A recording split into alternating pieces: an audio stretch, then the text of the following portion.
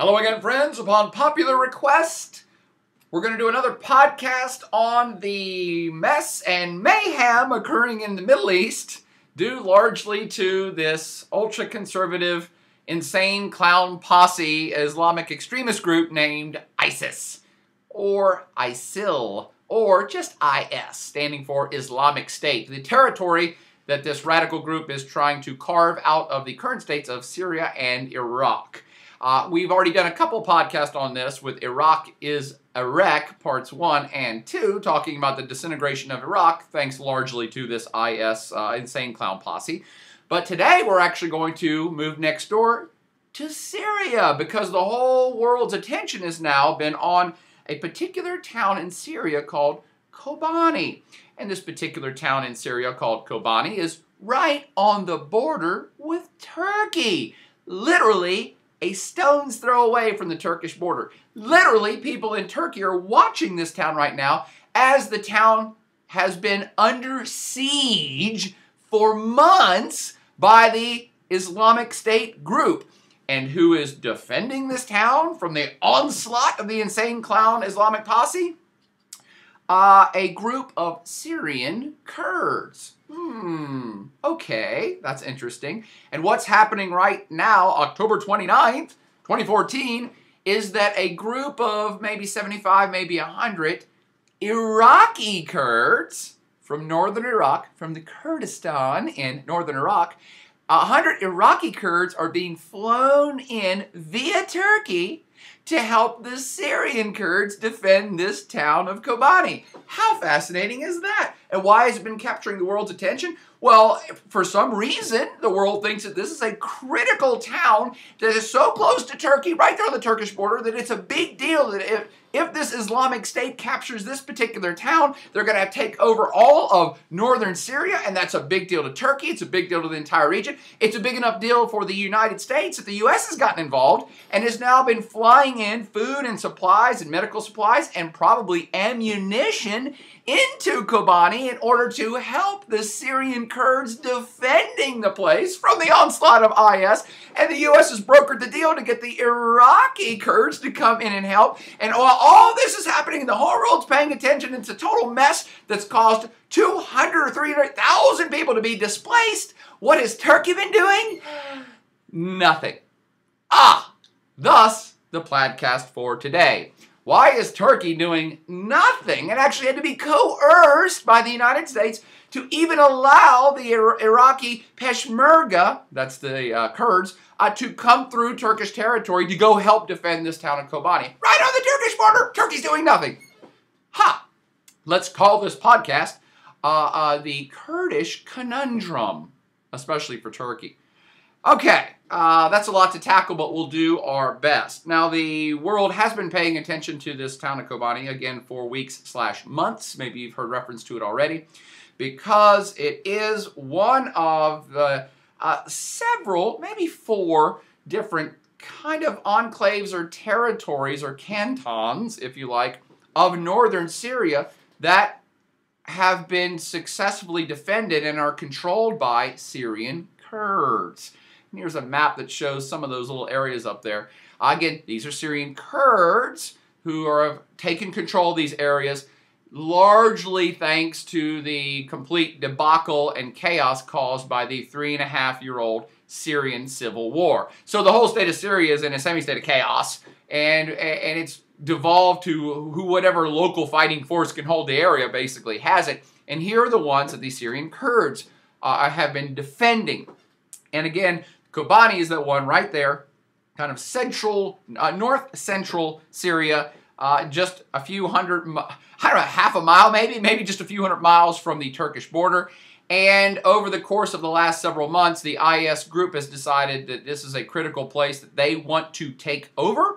They, of course, want to take over all of Syria and Iraq. That's their stated goal. And the Levant, the greater, wider Middle East area, and possibly the world. But they have focused on this place, and these local Syrian Kurds have put up quite the fight, radically outnumbered, radically outgunned. The IS has billions of dollars to play with, and maybe 20 or 30 or 40,000 fighting, strong fighting force with tanks and weaponry and the whole 9 yards. So this Syrian Kurd group has been vastly outgunned, but has somehow held on. And again, it's caught the attention of the United States, who has said, hey, we would like the IS people to not win. Nobody in the greater Middle East wants this IS group to win. No state, none of them, not Iraq, not Syria, not Saudi Arabia, not Turkey. No one wants to see this IS group keep gaining ground. So this battle against Kobane, which again started months ago, and here's just some lines of advance that the IS has started to enclose this canton that the Syrian Kurds controlled, and has been closing in on the city, basically to try to consolidate their entire control over northern Syria. And the Syrian Kurds have somehow, against all odds, held on. And this is one of the reasons, BTW, that the United States started a bombing campaign.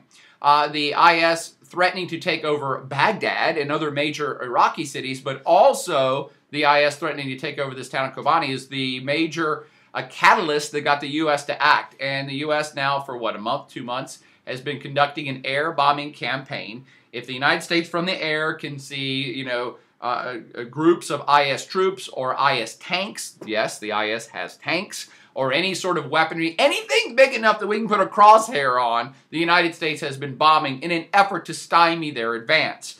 And that U.S. bombing campaign has stymied the advance of IS in both countries, but only slightly, and quite frankly, it's just been a holding pattern. So point number one you should probably take home, the U.S. has been bombing the sweet bejesus out of the IS in terms of any equipment or groups we can find, but it has only slowed their movement. It has not stopped it, and they have not retreated. The IS has not lost any ground due to the U.S. bombing campaign, which is one of the reasons already we're like, oh, somebody's going to have to put some boots on the ground. The United States doesn't want to put boots on the ground, and if you don't know what that means, it means send in your troops. Because this is now turning into an urban guerrilla campaign, and you can't bomb whole cities out of existence. You have to go door to door and kill the bad guys. And the bad guys are going door to door to kill the good guys right now, which is another reason why the Kobane situation is in the world spotlight, is because of the slow motion siege. And this is really an old school medieval style siege of a city.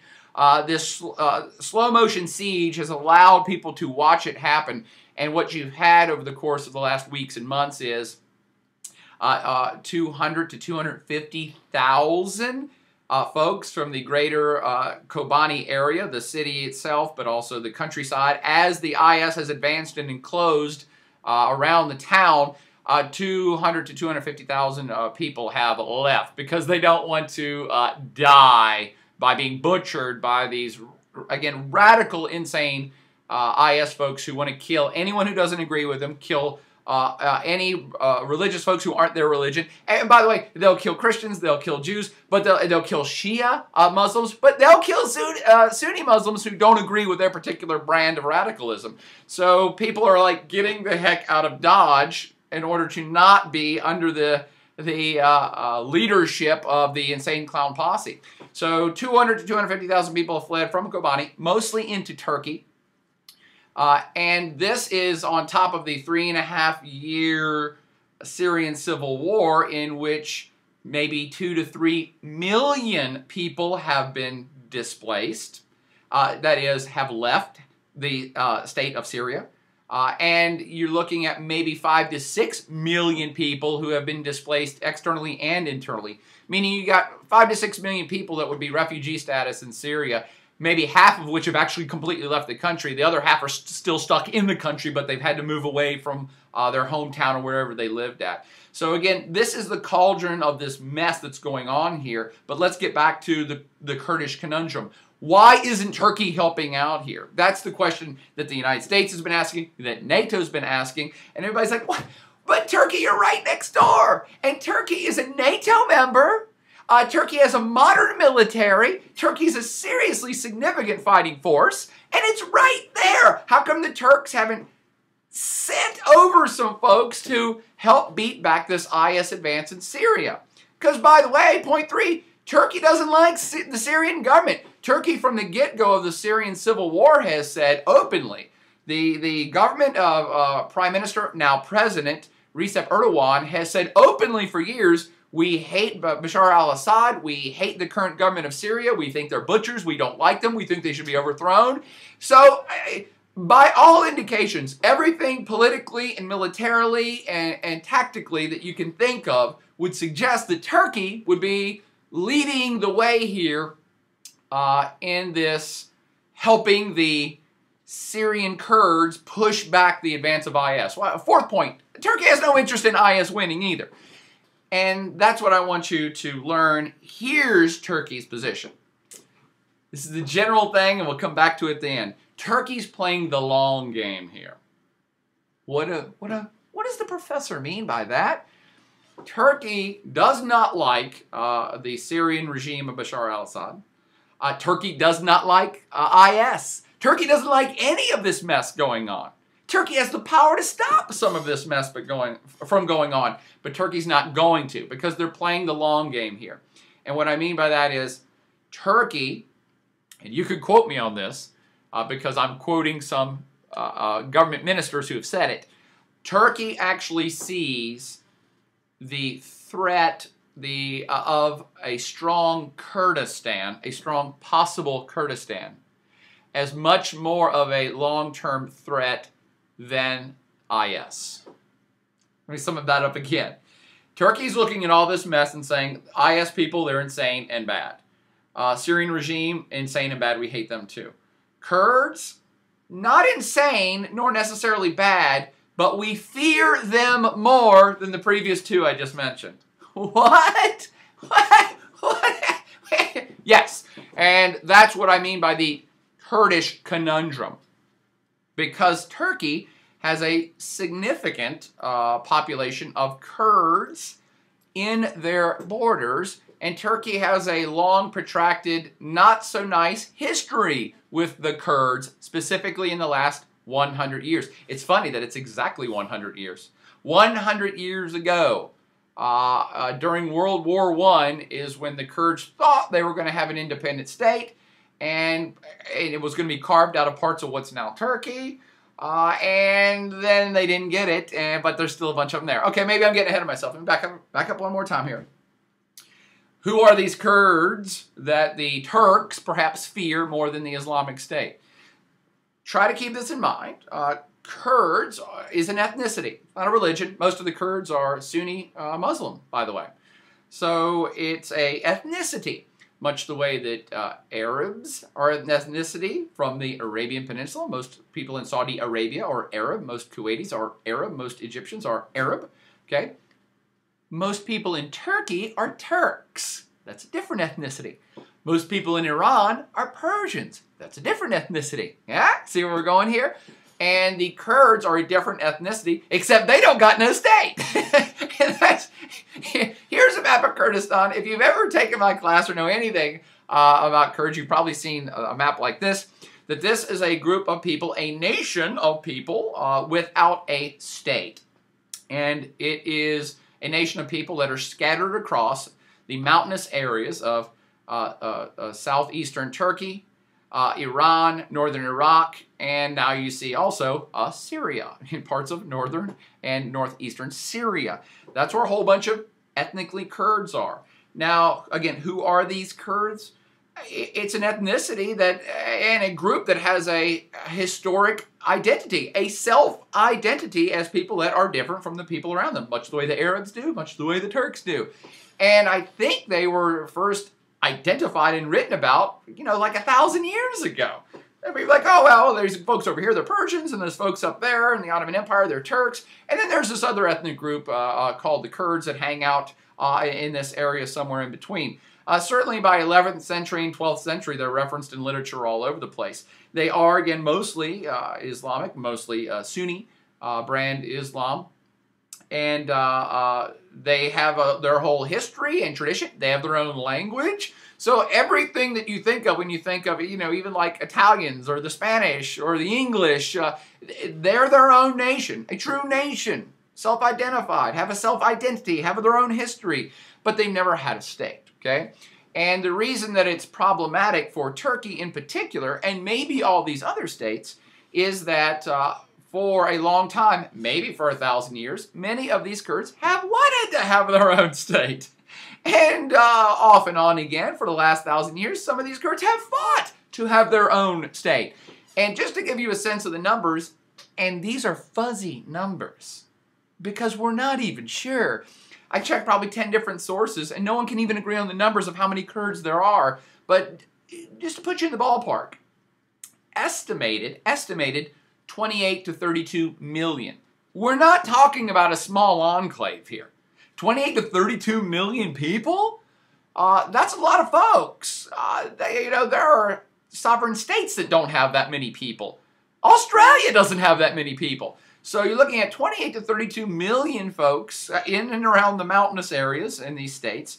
And just to roughly break it down for you, perhaps 14 to 20 million of them are in Turkey. 14 to 20 million in Turkey? Yes, already red flags should be popping up in your head of why Turkey's so concerned about the Kurds. Iran probably has about 5 to 6 million. Iraq has about 5 to 6 million. And Syria, about 2 to 3 million.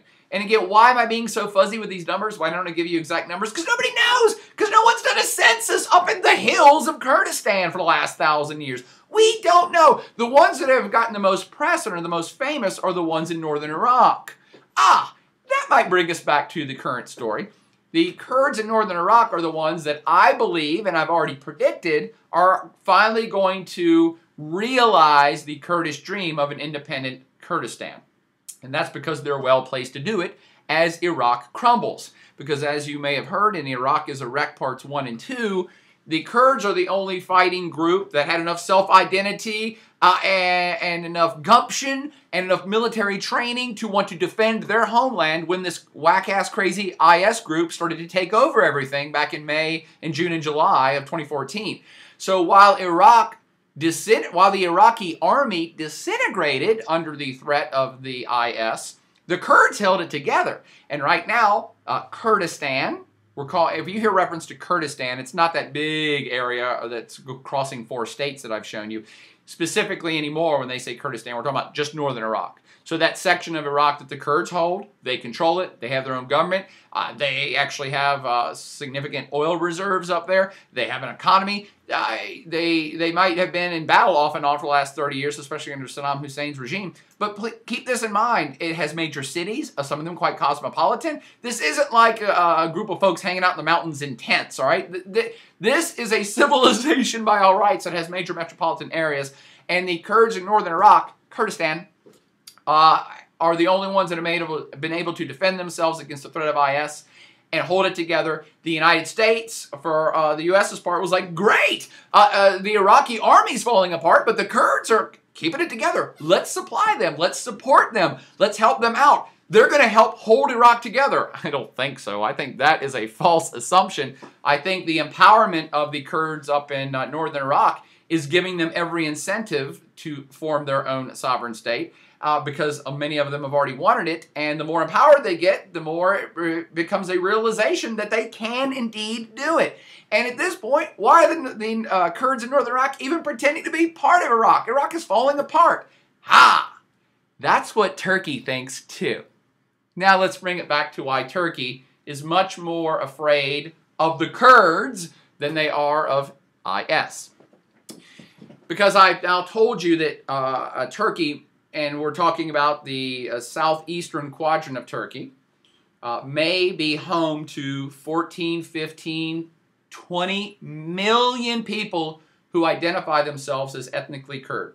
And they want to speak their own language and have their own culture and maybe possibly have their own state.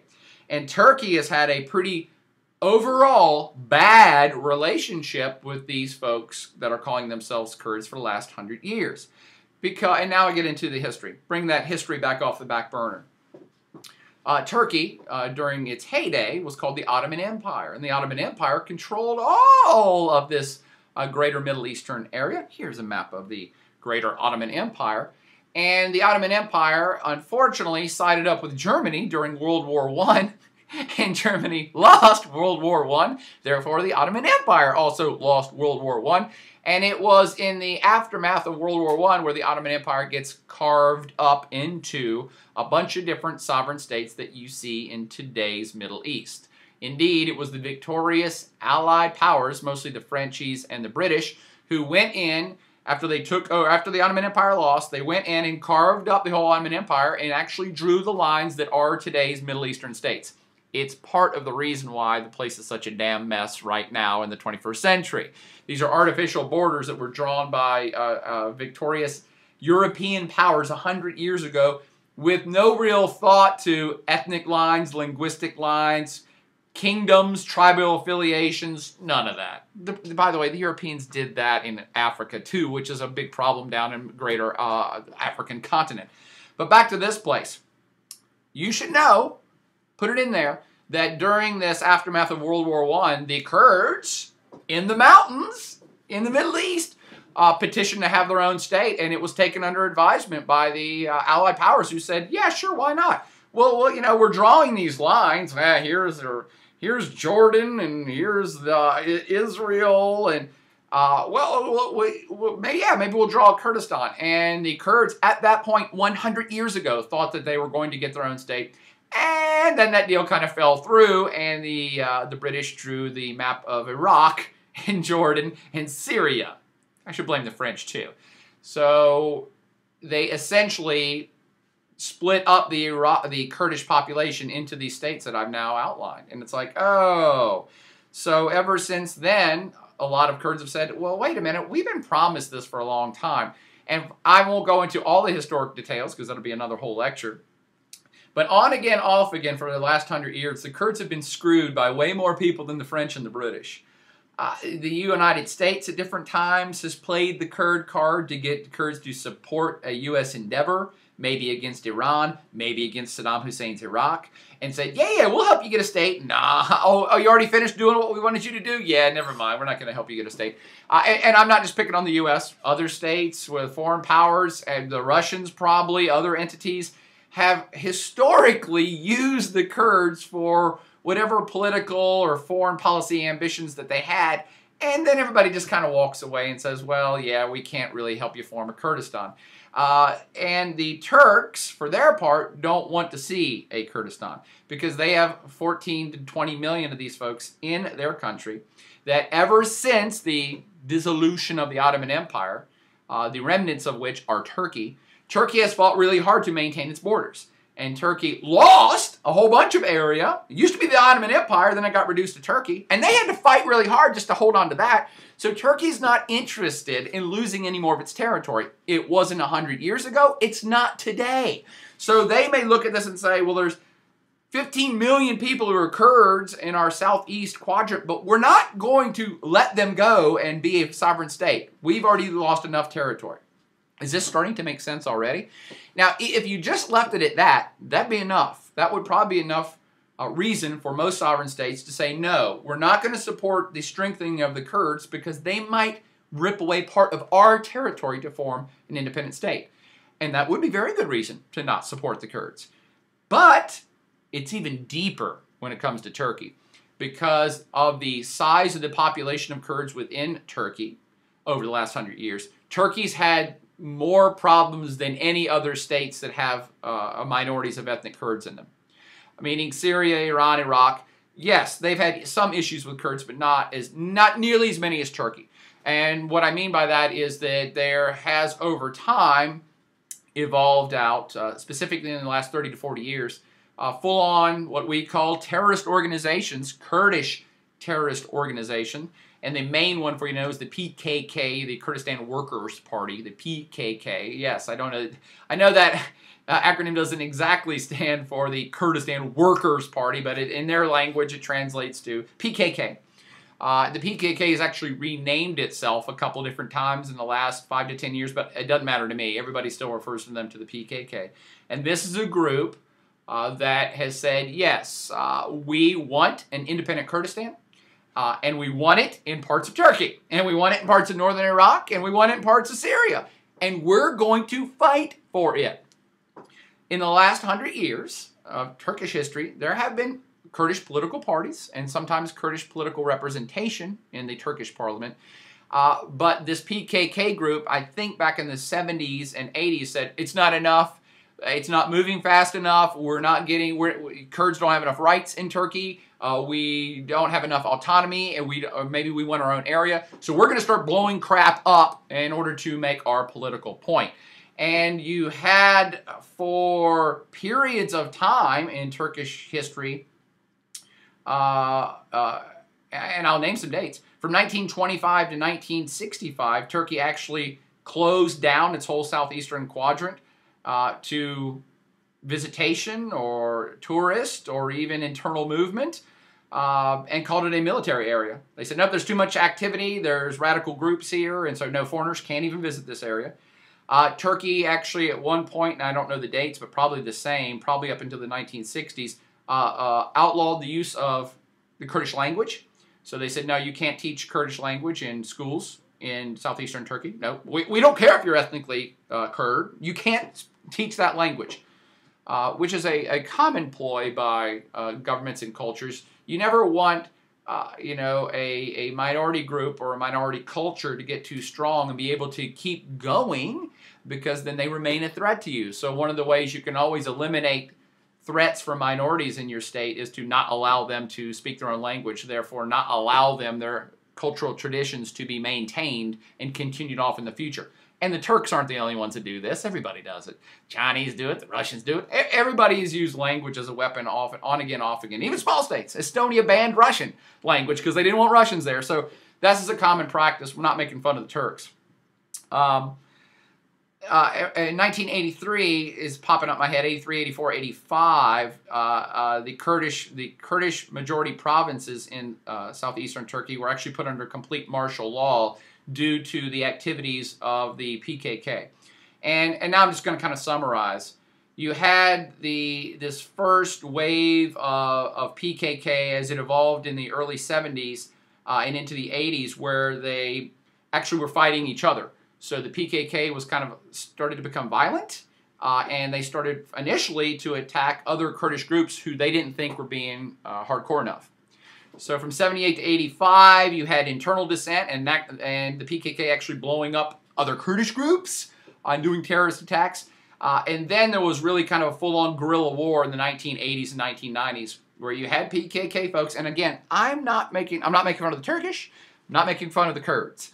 But the PKK was responsible for a whole bunch of stuff blowing up.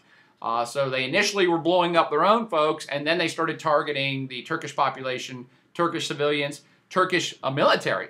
Most attacks were military attacks, where they would go blow up Turkish military installations or training camps or Air Force bases, or they would try to. And I believe the death toll over the course of a couple decades of this guerrilla-style campaign were somewhere in the 35,000 to 40,000 casualties, mostly civilian. And so you start to put all this together. Is this starting to make sense now? Sorry, I know it's a long podcast, but it's a complicated situation. Are you starting now to get a sense, even deeper sense, of why Turkey is not keen on empowering the Kurds? They basically have bad blood between them. Now, let me nice it up for you, because I don't want to paint the Turkish government in a really negative light. Yes, the Turkish government has done lots of perhaps bad stuff to the Kurds. Yes, the PKK has done lots of bad stuff in Turkey, and that's where the bad blood comes from. But the PKK, it's labeled as a terrorist group by Turkey. It's labeled as a terrorist group by the United States, by the way. It's labeled as a terrorist group by most Western nations on planet Earth. So it is a fringe group like any other radical extremist terrorist group, right? But they don't represent all of the Kurds. And that's what most Kurdish people are like, dudes, it ain't us. That's just one little radical fringe. Why are all of us being punished for the work of a radical fringe? Sorry, I have to put this in here, even though this is long already. You probably don't remember this because you weren't paying attention to current events several years ago. Maybe more like 5 years ago. But the PKK was mostly driven out of Turkey in the late 1990s because Turkey captured its leader. His name's Öcalan, I believe. He's still rotting in a Turkish prison. He'll never be out. When they caught the leader of the PKK, they kind of had a ceasefire, right? And so things kind of got quiet from about 2000, or kind of up until the modern era. Things have been kind of quiet between Turkey and the PKK because the PKK got driven out. But they relocated to northern Iraq. Oh, here we go, bringing it on back to current events again. And 5 years ago, that I know you weren't paying attention to this, but Turkey actually invaded Iraq about 5 or 6 years ago. And the United States was like, oh my gosh, please do not do that. Please do not invade northern Iraq. Northern Iraq, Kurdistan, is the only stable part of Iraq right now. Please don't do that. Come on, Turkey, just don't do that. And Turkey said, no, we got to do it. And Turkey flew warplanes over. I think they even sent in some ground troops from Turkey into northern Iraq and blew up some stuff and killed some people. Here's a question. What do you think the Turkish military was blowing up, and what people you think they were after in northern Iraq 5 or 6 years ago? If you answered the PKK, thumbs up to you. The PKK is still active and still maybe has a growing membership in and around these areas in all these states. So they may not be in Turkey as much as they were, but they still are in northern Iraq and perhaps other parts of the mountains in this area. And they have started to once again have terrorist attacks within Turkey in the last 5 years. And that's why Turkey said, well, we have to go in and do strategic strikes against this group in northern Iraq. Now, if that doesn't help outline why Turkey is very hesitant to go into Kobane, a town literally hundreds of feet away from the Turkish border, and Turkish tanks are sitting there, and Turkish artillery is sitting there, and Turkish troops are sitting there, pointed at this town, watching IS lay siege to this town, but the Turkish military is not doing anything. Does that make more sense now? I hope so. Sorry it took a half an hour to do it, but Turkey is playing the long game. And now I'll get back to what I said about 20 minutes ago. Turkey is looking at this strategically and saying, okay, the IS people, the insane clown Islamic posse, we're worried about them. We don't like them. And Turkey is saying, we're looking at Syria, the Syrian civil war, and the Syrian government. We don't like them either. We don't like either of these two groups. We don't want to see any of the people down south of us win.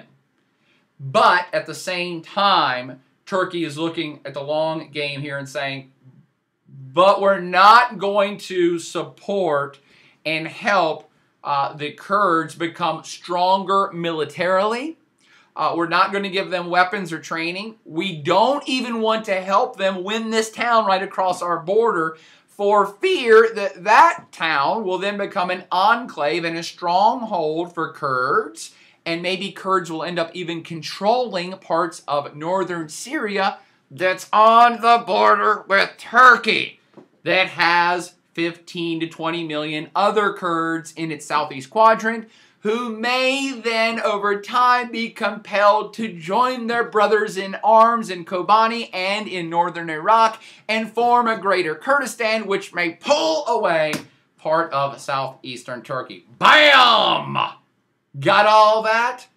That's what's going on. Turkey is not timid here. Turkey is not scared of a fight. The Turkish military kicks ass. But they're looking out after their long-term strategic interest, and they're questioning whether it's a good idea to empower Kurds any more than the U.S. already is. They're very worried that northern Iraq is going to cede and declare independence, a fact that, or a hypothesis I share. I believe we are soon to see a free, independent Kurdistan in northern Iraq. And the Turks, while no friends of Saddam Hussein or the Iraqi government in particular, are very worried about that, because that becomes then a center, a base of operations that the Turks will be worried about in perpetuity, that they will see might inflame the Kurdish populations in their eastern side of the state. All that makes sense? Turkey's not timid. It's a Kurdish conundrum that Turkey's worried about. They want to see IS lose too. They're just not sure they want the Kurds to be the one who beat IS. And the United States, of course, is on the other side saying, we don't care who the hell beats IS. The Kurds are actually good fighters. Again, the Peshmerga, right now, today, 100 Iraqi Kurds, called the Peshmerga, their fighting force, kind of like the Kurdish Marines, are being sent in, and they had to fly into Turkey to get across the border into Kobane. And the Turks actually had to be convinced to even allow this to happen.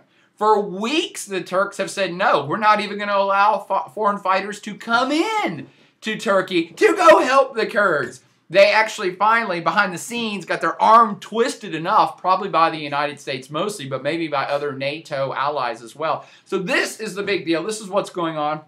And that, my friends, is why Turkey is caught in a Kurdish conundrum where they don't want to see this group empowered, because they kind of say, well, IS, somebody will eventually beat IS. We just don't want it to be the Kurds. That makes sense? Hope so. Got any questions or comments? Hit me up, or potential Plaidcast for the next go-round. But for now, party on.